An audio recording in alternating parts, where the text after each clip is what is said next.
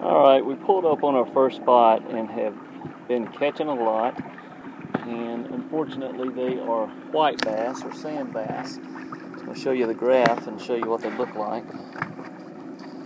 We're sitting at about 22 feet of water, and that's all that red is the fish. I'll try to get Scott to catch us one real quick, show what a fun fight they are.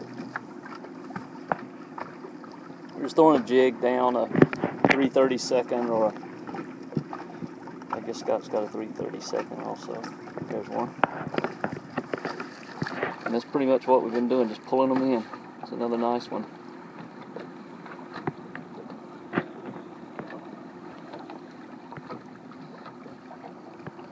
If you ever get a chance to take kids out and catch these, it would be a lot of fun. Nice one.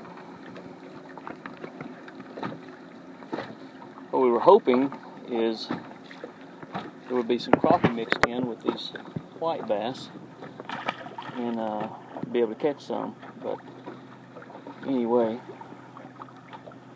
we're going to keep fishing this a little bit. There's a few more humps around that we're going to try to get to. See if Scott can get one more.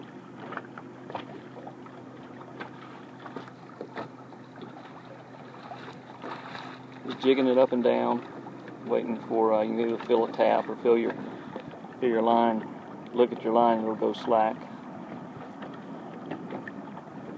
Here's another one right there.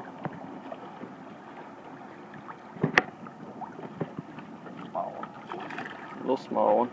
Oh, well, crappie. Hey, now that's what we're looking for. That's what we're here for right there. We are going to try to isolate where the crappie are on these humps out here, and if we can, we may have to go through quite a few white bass, but to get to those, and that's what we're fishing for. So that's why we're here. We'll check in later.